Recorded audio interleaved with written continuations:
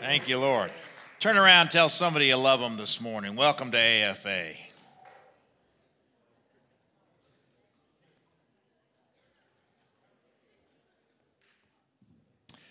While you're doing that, I'll begin. But last Sunday night, we had a prayer meeting here, and we kind of miscommunicated. It wasn't just for ladies. The ladies had kind of instigated it and instituted it, but we had a number of men here, and it was for everybody. But about 25 people showed up, which was awesome.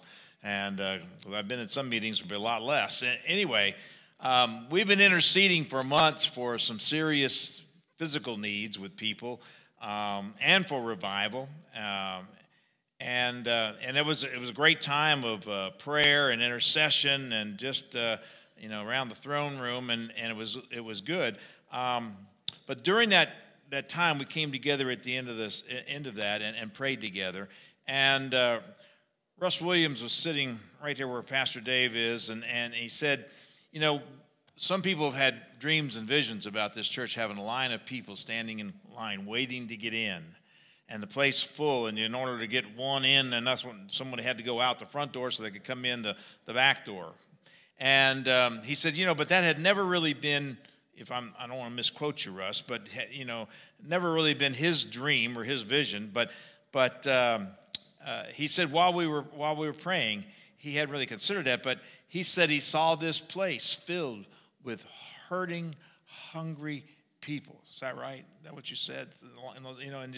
And people seeking the fullness of God, and he believed it, and he was expecting it, and we agree with that. We expect that. We receive that, and we've been doing I've been teaching on Sunday mornings in our Sunday school about spiritual warfare, because we're not wrestling flesh and blood. We're wrestling principalities and powers. And while I don't see a demon under every rock, we are surely, if you cannot see the hand of the enemy in what's going on in this nation and what's going on in this world, you're just not paying attention. And it's time for the church to rise up and take authority over that. That's the authority we have, certainly spiritual authority over the enemy of God, the enemy of God's people. Pastor Dave has also been teaching in here about the even greater works of God and the power of God's Spirit to do mighty things through us, and about the anointing of God. And, we all carry that anointing. Is that right? If you're a believer, do you have that anointing? Okay, so I want to kind of roll all that together, and the one thing that Connie and I have been talking about, and she particularly, she says, Lord, what is the Spirit saying to the church?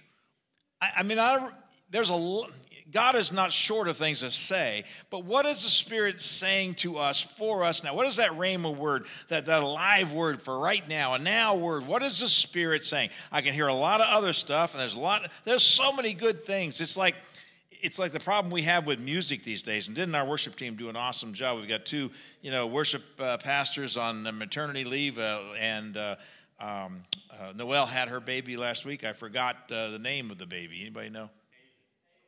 Say it again. Haven. Okay, Haven. Well, congratulations to them. And Haven, if you're watching, we're so excited for you. She was only 26 pounds, 32 ounces. I don't know. So, no, I'm just kidding. It's a joke. I have no idea. So, I saw on Facebook the other day a baby that was born at 14 pounds. But I don't think I'd want to be that woman. But anyway, so we're waiting for those babies, but our worship team did an awesome job. But the problem with music and worship today is there are so many good things out there. So much good music has been written. We were lucky if we had a chorus, a sing-songy chorus we could sing about Jesus besides how great thou art or something.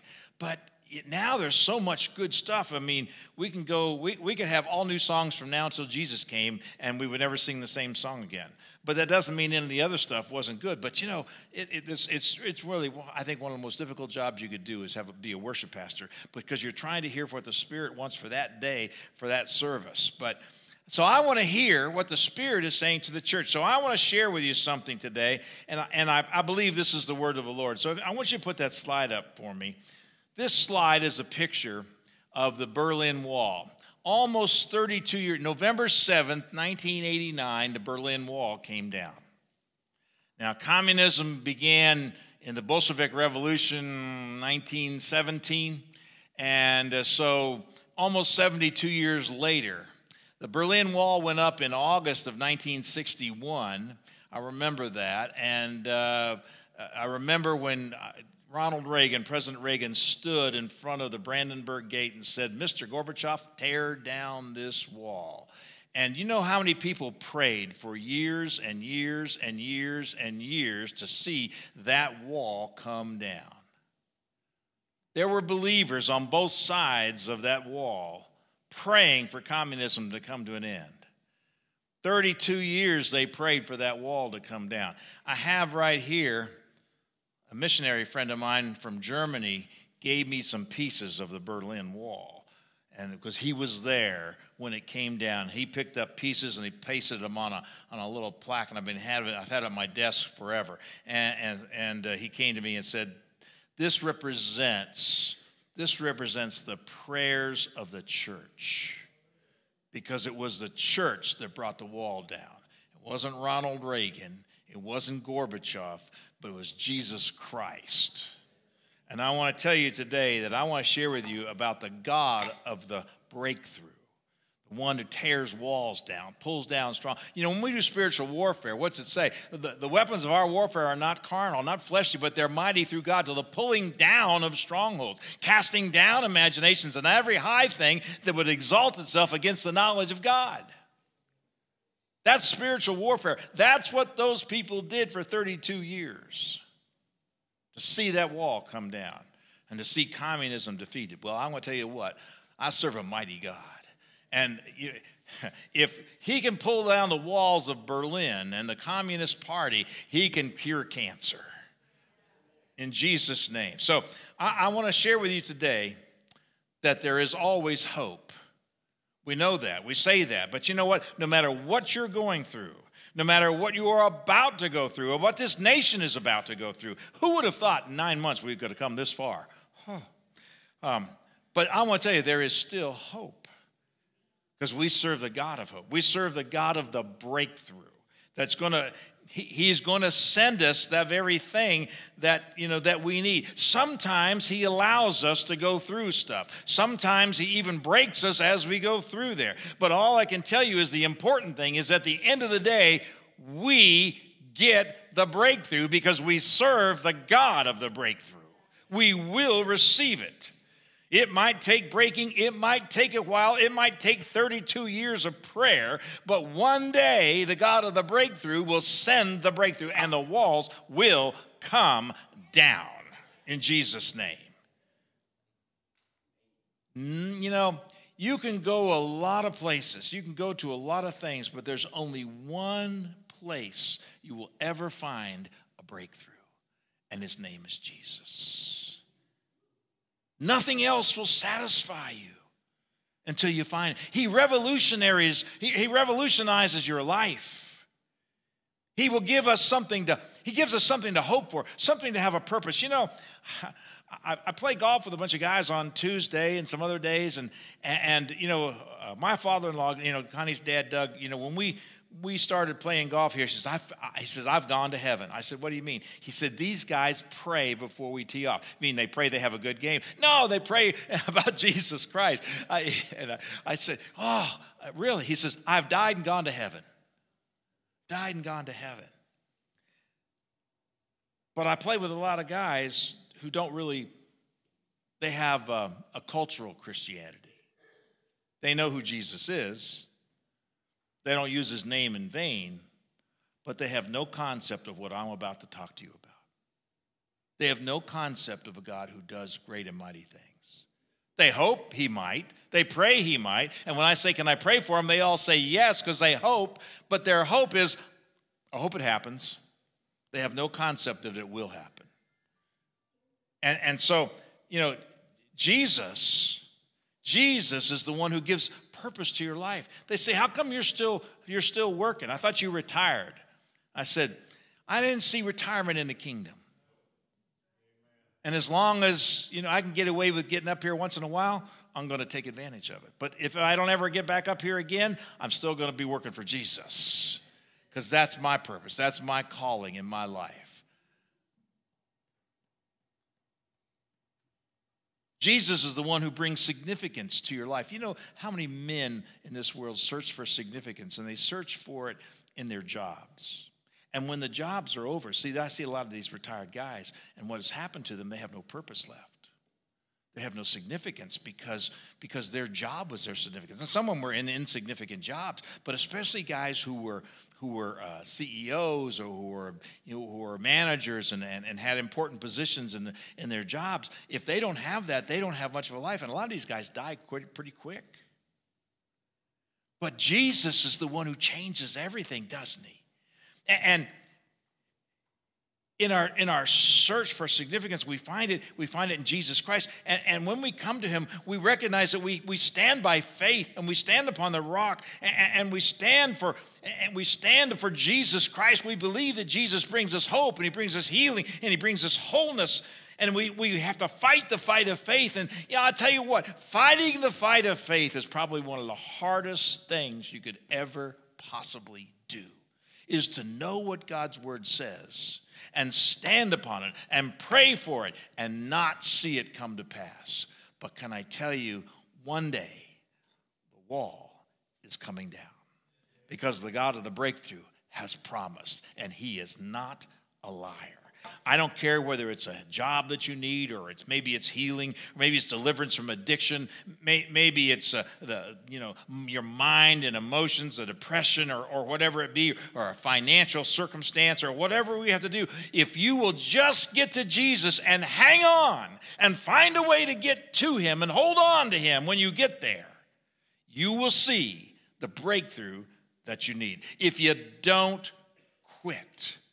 If you will break through, like I said, some of these guys just don't have any concept of what, most of the church doesn't have any concept. If you will break through the noise, if you will break through the lies, if you will break through the religious traditions, you will find the truth. And when you find the truth, you hang on to it with everything you got, because it will come to pass, I promise you.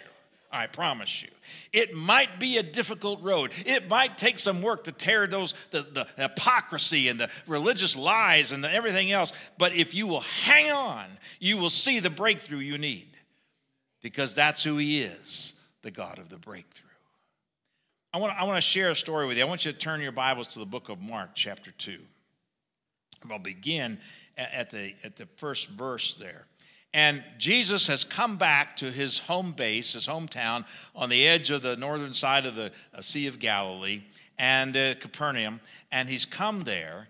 And in the book of Luke, there's a similar, this story is told in Matthew, Mark, and Luke. And in Luke, it says the scribes and the Pharisees were there, the teachers of the law, and all of that, and the multitude was there, okay? So let me begin with, and it says he entered Capernaum again after some days, and it was reported that he was at home.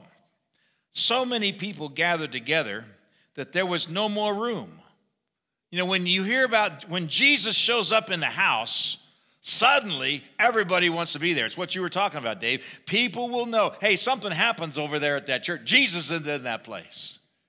Well, it's not Jesus, it's people who have Jesus. But anyway, when people find out that Jesus is in the house, that's what happened down in Brownsville. Before we had really, in 95, before the internet was really much of a thing, before we had Twitter, and before we had Facebook, people found out that Jesus was in the house. I stood in line for 8 hours with people from Norway, people from Sweden, people from Europe, people from South America, for standing in line in the hot Florida sun for 8 hours. Why were they there? We heard that Jesus was here. The presence of God was here. And when God's presence shows up, people want to get near it.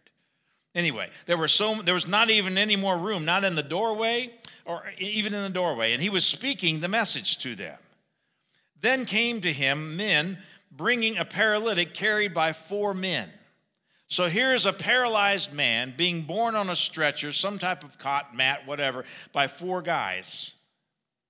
And since they were not able to bring him to Jesus because of the crowd, they removed the roof above where he was. So they get to the house. They can't get in the house. The house is surrounded. Even the doorway's filled up. People surround. I mean, these are little houses to begin with. I've been to Capernaum. I've seen the size of the house. They're all made out of rock and stone, and they're very small. So I can't imagine why he couldn't have gotten in. I mean, there was about room for 20 people in that house, maybe, if they squeezed in really tight.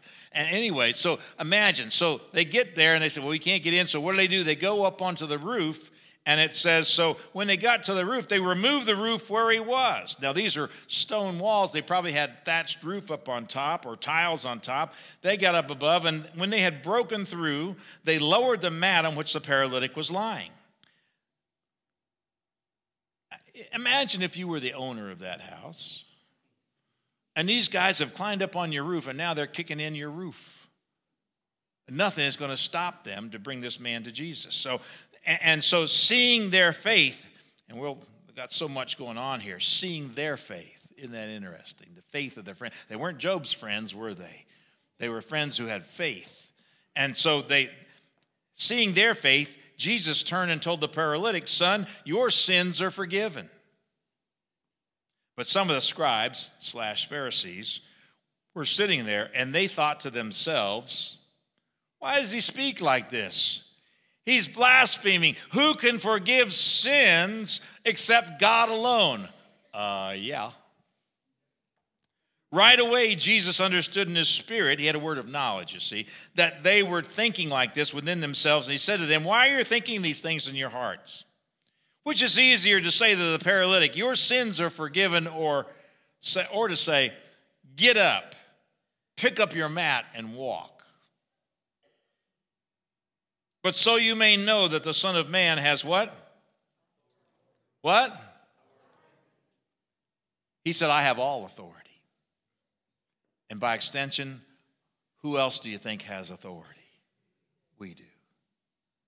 So that you may know that I have authority on earth to forgive sins, he told the paralytic, I tell you, get up, pick up your mat, and go home. Immediately he got up, picked up the mat. Do you understand that when you read immediately?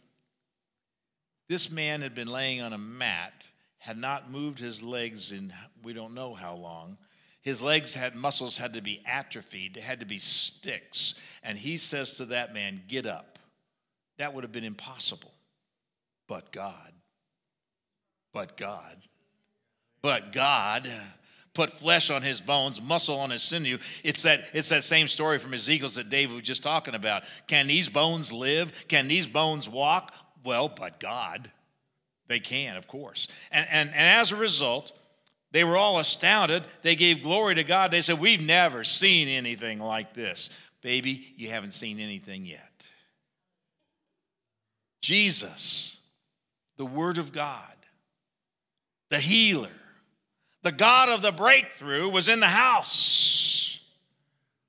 When the word gets out that he's here, you will not be able to. Russ, that's what the Lord showed me. That when people find out that the God of the breakthrough is in the house, you will not have enough room in the house. People will find wherever he is abiding. They will not be dissuaded. They will press in to get to Jesus like the woman with the issue of blood. Like the blind Bartimaeus. Jesus! Over here, Jesus! The crowds, when we were in Uganda, I remember the crowds discovered something. That if they would get up on the stage, they'd get prayed for and be healed. There was thousands of people in front of us, thousands of people watching us. But if they got up on the stage, they were pretty sure they were going to receive from the Lord. We couldn't stop them. And I want to tell you what, that was the rickiest stage I've ever been on. When we used to had a bunch of guys doing the worship at the beginning, and in Africa they dance, and they don't stop. And the whole team was up there dancing. And I went out there early one night where the worship was going on, and that stage was going like this. And I was just thinking about all these people wanting to crowd up onto that stage that would never have held them, but by the grace of God. But they knew if they got up there. Why? Because the anointing was up there. And they could not be dissuaded. You couldn't hold them back from crowding up the steps and swarming onto the stage. That night we prayed deliverance. We had people laying on the stage, crying, hanging off the stage, laying in the dirt, everywhere, because they wanted to get to Jesus. When Jesus is in the house, people show up. I think that'll preach, don't you? But here's the thing. Who's the house of God? Is he in your house? Is the God of the breakthrough in your house? Is the healer in your house? He is. And I got news for you. He wants out. He came to preach the good news, the word of God to those who were in fetters, chains, and bondage. And 4 men had a friend who was in a desperate situation. Think about it. Those 4 men came bearing their paralyzed, sick friend on a stretcher. He believed, I believe that man had faith. That man probably said to his friends, get me to Jesus. And the 4 friends said, we're going to do it. They all had faith that they knew that they got their friend to Jesus, he would heal their friend. The place was packed. The altar, the church, the house, there was no seats left. Let me tell you, when I went to Brownsville, and I've been to other places the same way, there was no room in the house. We stood for 8 hours, and you know what? We couldn't get in one night. We had to sit in the overflow. I've sat in the balcony. I've sat across the street. Why? Because Jesus was there. The presence of God was there. There was something happening. Now, I know I'm a carrier of him, but I wanted to be where he was. Where he was moving in power, moving in faith. You can't stand, but you've got to get there. You know, it's hard to understand. But I've been in the overflow. Overflow's good, better than nothing, but I want to be right there. They would not be denied.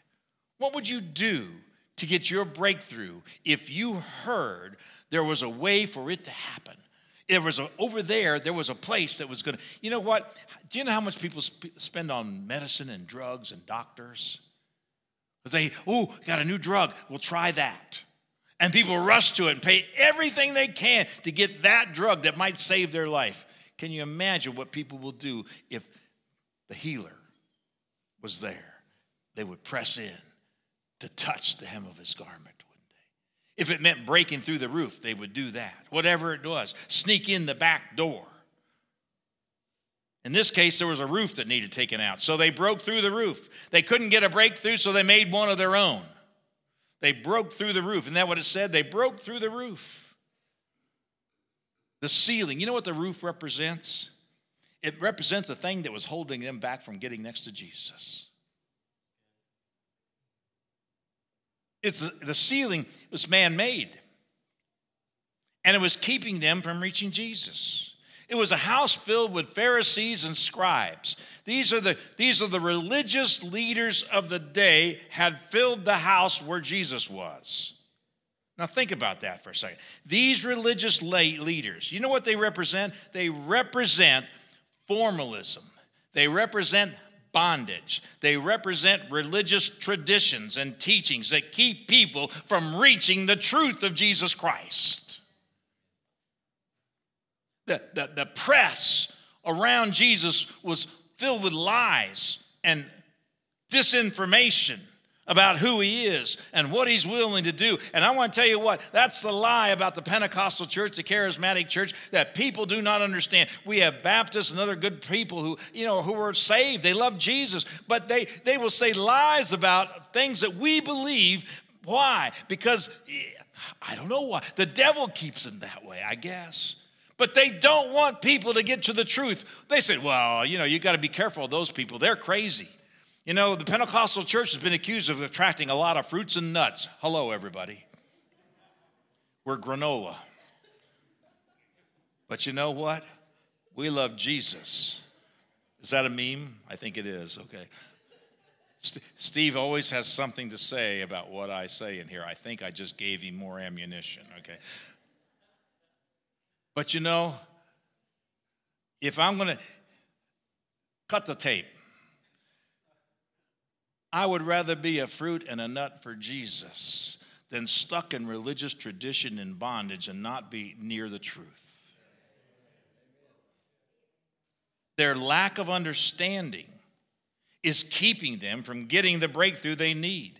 We got the truth, and the problem is so much of the church has not shared the truth. We try to share Jesus, but how bold are we really? How bold are we when we realize that when you come to the realization that you know why you have the blessing? Do you know, he just told you the blessing. Do you know why you have the blessing? To be a blessing. To show others the way. I'm only blessed to be a blessing. To say, hey, there's another way than what you think. Because the blessing I've got has set me free, and it will set you free too. And we shouldn't be keeping that good news to ourselves. We got to share it. We have to help others get through.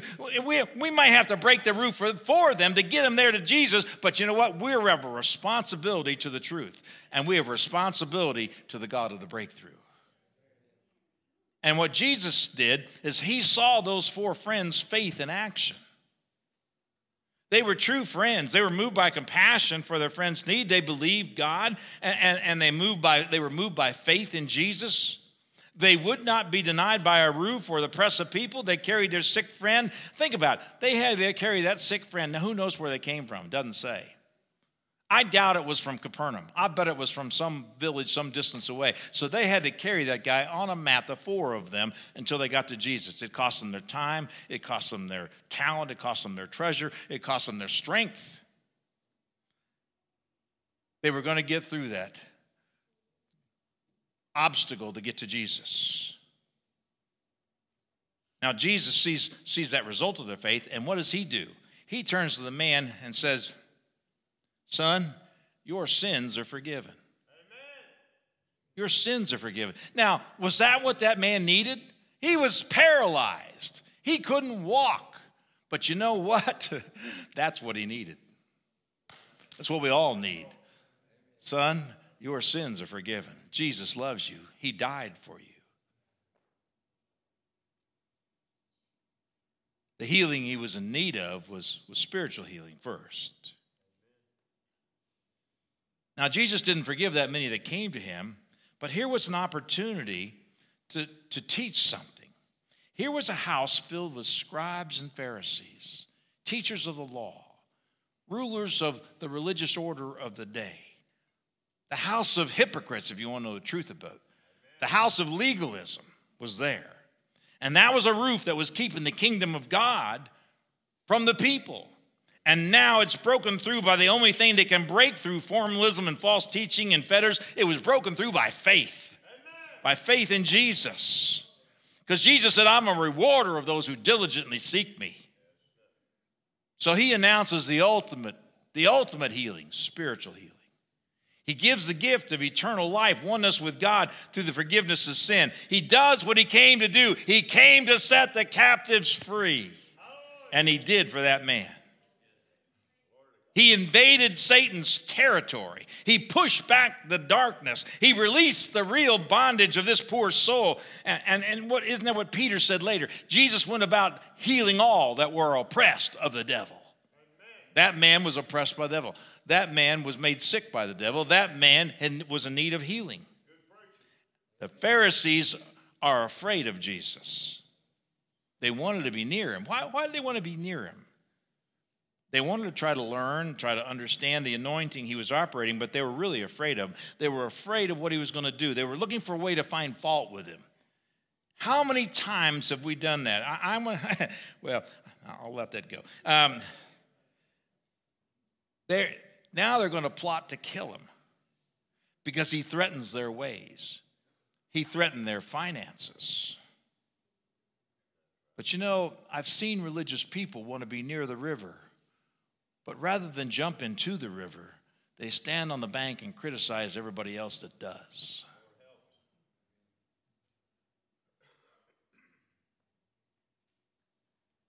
You know, when revival comes, and it's coming, because we're drawing to a close in this world. We're at the end. But when revival comes, it may not come like you might like it.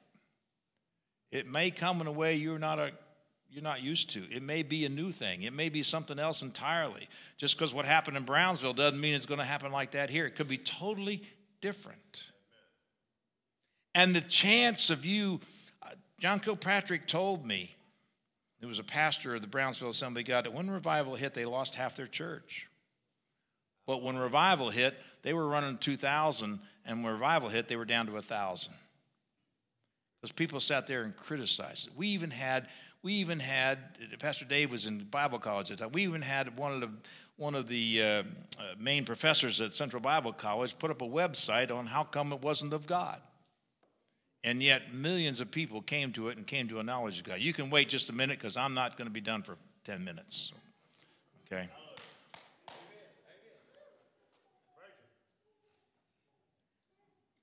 But that's the challenge is that when God comes, when the God of the breakthrough comes, he might come in a way you hadn't known. So they're afraid to confront Jesus in front of all the crowd. All they can think of, he's a blasphemer. Now, the question is, which is easier to say, your sins are forgiven, or rise up and walk? Well, if I tell you your sins are forgiven, how do you know they're forgiven until you die? But if I tell you to get up and walk and you don't walk, then I'm a liar. So Jesus said, which is easier? Say, get up and walk, or your sins are forgiven. Well, obviously, saying your sins are forgiven is easiest. But so that you may know that I have authority on earth to forgive sins, get up and walk. I want you to put up 1 Thessalonians 1:5 for me. Paul wrote this. He said, for our gospel did not come to you in word only, but in power, and in the Holy Ghost, and in much assurance, as you know what manner of men we were among you for your sake. So we didn't come to you just speaking. We came to you in the power of God. Also, Paul wrote in 1 Corinthians chapter 2, verse 1, he said, and I, brethren, when I came to you, I came not with excellency or great oratorical skills of wisdom, declaring to you the testimony of God. I was determined not to know anything among you except Christ and him crucified. And I was with you in much weakness and in fear and in trembling. And my speech and my preaching was not with enticing words of men's wisdom, but rather in a demonstration of the dunamis power of God. So why? So your faith would not rest on my words, but rather rest on a demonstration of the power of God. Which is easier to say, get up and walk, or your sins are forgiven? In the name of Jesus, I say today, by the authority of the name of Jesus, get up and walk. Amen. What could the Pharisees say? He got up and walked. And it confounded them, and it made them mad. How many need a breakthrough in your life today? Maybe in your family. How many of you know somebody else that needs a breakthrough? I'm telling you, it's time for a breakthrough.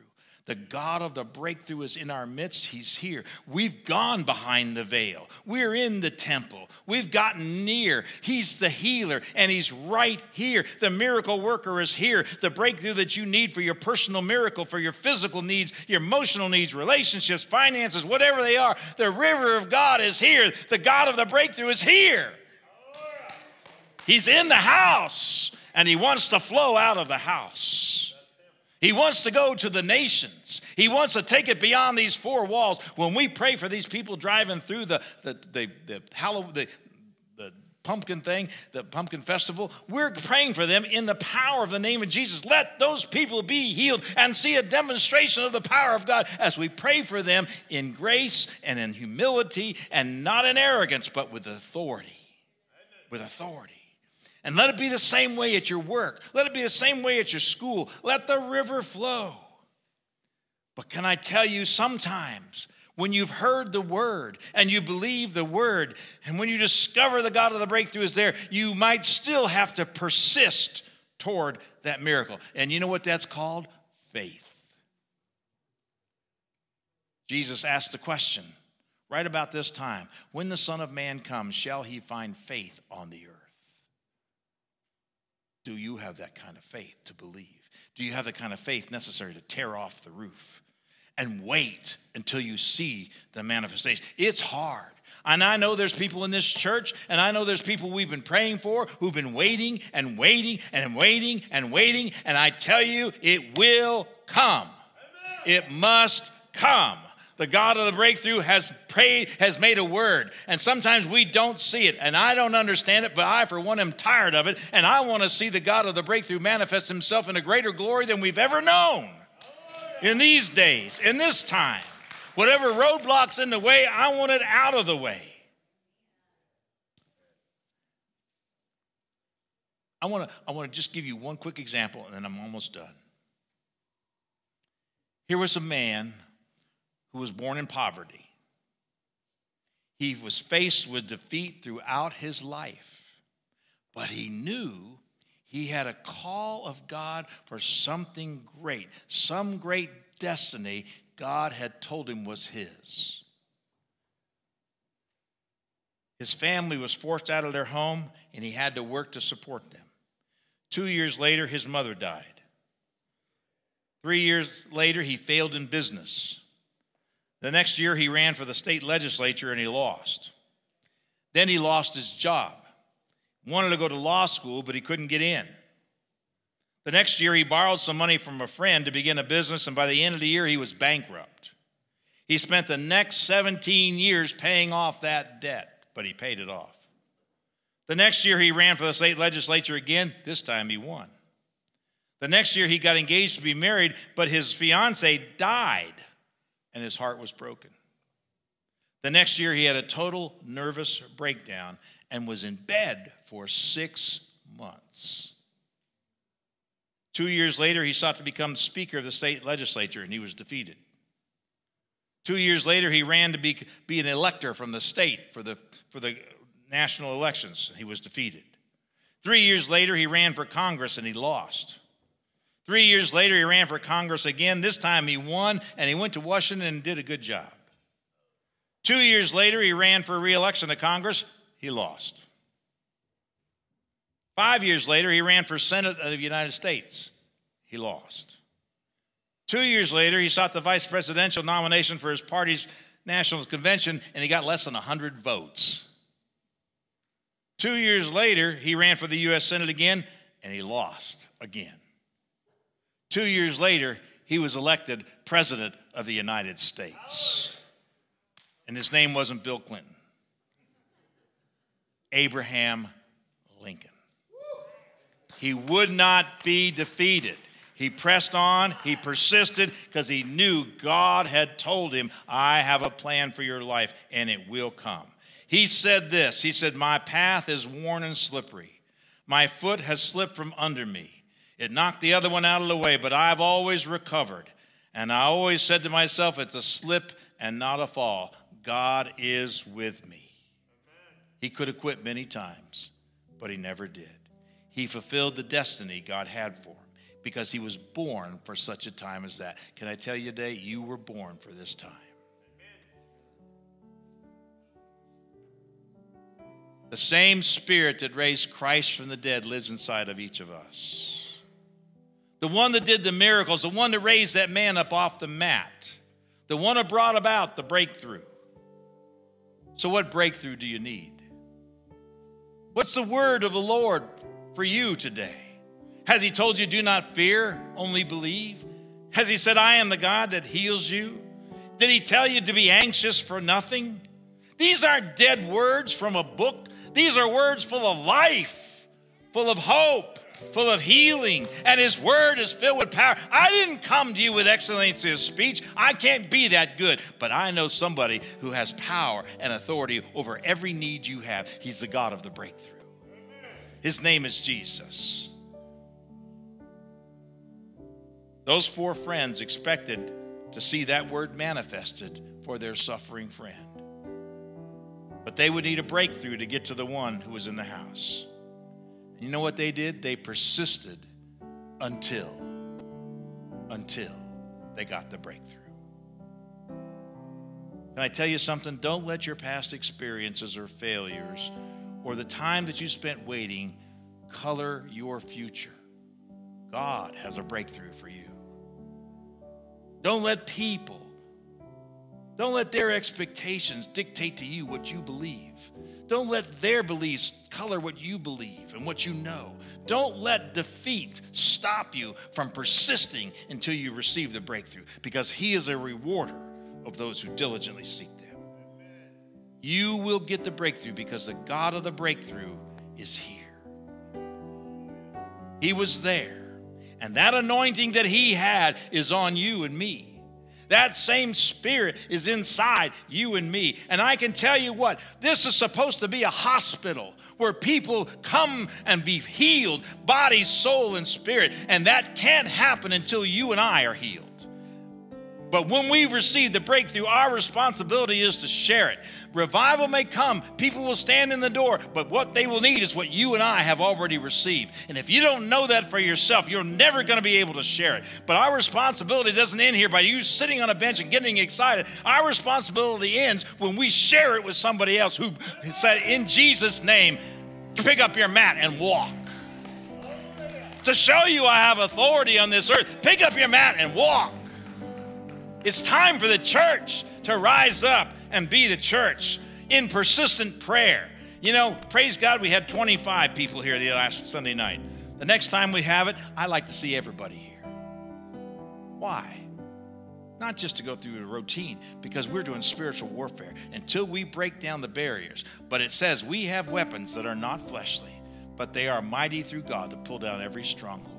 If the Berlin Wall can fall because of the saints of God in Germany and around the world prayed, what stronghold can come down in your life if we pray together? In Jesus' name. Bow your heads with me today. Father God, I thank you for your word today. Perhaps there's one here today watching by video somewhere that doesn't have that relationship with the God of the breakthrough. First of all, he wants to do what he did for that man on the mat. Child, your sins are forgiven. How do they get forgiven? By asking. By saying, Father, I repent of my sins. I ask you to come into my heart and live big in me. If you will pray that prayer, if you will say, Jesus, forgive me of my sins. Come into my heart. I want to know you. I need a breakthrough in my life. I need to know you. I want eternal life. I need to be forgiven. I know it. All you've got to do is ask. And he is faithful, as he said today, faithful to do it. Don't be afraid of what's coming on this world, he said. Because if you're right with God, you will be safely held in the hollow of his hand. It doesn't mean these things might not hit you, might not come around you. But you know what? At the end of the day, you're going to be with Jesus forever and ever and ever. Father, I thank you for those that are praying that prayer even right now. And for the rest of us, the God of the breakthrough is your God. He has made a way for you where there doesn't seem to be a way. Sometimes we go through these things. Sometimes we hang on and hang on and hang on. But I'm telling you, the time of waiting is nearly done. The time of waiting is done because the God of the breakthrough has promised that you might know he has authority to forgive your sins. Rise and be healed in Jesus' name. Receive your breakthrough today and then share it with somebody else. In Jesus' name, Father, I thank you for healing. I thank you that there is no cancer. Lord, we've been praying for a lot of people around this country that have a need in their life physically. Lord, I declare today the God of healer, the God who heals, the healer himself, the God of the breakthrough has made a way for them, and they shall not die but live and receive and be restored in Jesus' name. Every need is met by the God who breaks through all the noise and brings us life. In Jesus' name, receive it for yourself. Stand to your feet with me. Let's sing this song and let's declare our breakthrough is here. And then let us do what Dave told us to do. Pastor Dave said, go and tell somebody about it. Lay hands on them and declare with authority that Jesus Christ has made them whole. In Jesus' name, God of revival. Hey, thanks for watching. Hope you enjoyed that. Hope it ministered to your spirit today. And let me tell you, if you want to see more videos from us, be sure to hit the like button or the subscribe button. And also, we're live every Sunday morning at 10 a.m. Hope that you can join us. Hey, keep living the abundant life that Jesus called you to live. God bless.